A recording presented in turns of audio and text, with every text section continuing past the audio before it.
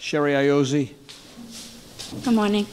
Sherry, Charles, we're going to a stop sign Yes. on Gentian Avenue. What do you want to tell me about this?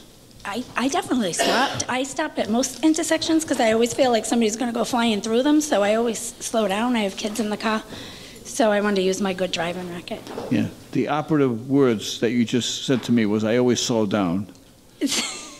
Those were the operative words. At the intersections, I'm saying even that don't have a stop sign, I always feel like somebody's going to go through, so a stop sign, I make sure.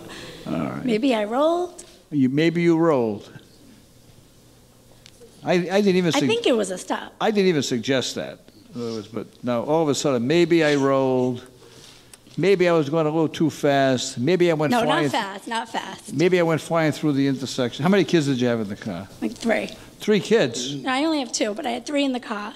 Oh. And I'm very careful, so. Inspector Quinn, what do you think?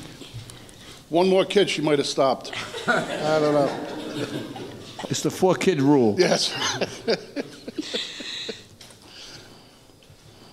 I don't know, Sherry. You got this good driving record forever, and now all of a sudden you got 3 kids in the car, and you're inching through a stop sign.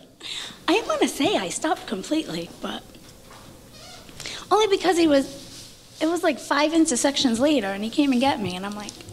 He had to chase you. Yeah. This was a police chase. You were escaping. Yeah. I didn't know who he was looking for. Did you tell the kids to hold on? Don't worry about those lights behind us. We're going on the lam, kids. He'll never catch us. I didn't know he was looking for me. Oh, what a great... So it was a police chase. What a great example to set for these kids. Imagine that. The next ticket should say hot pursuit, Judge. Hot pursuit. Followed by that one.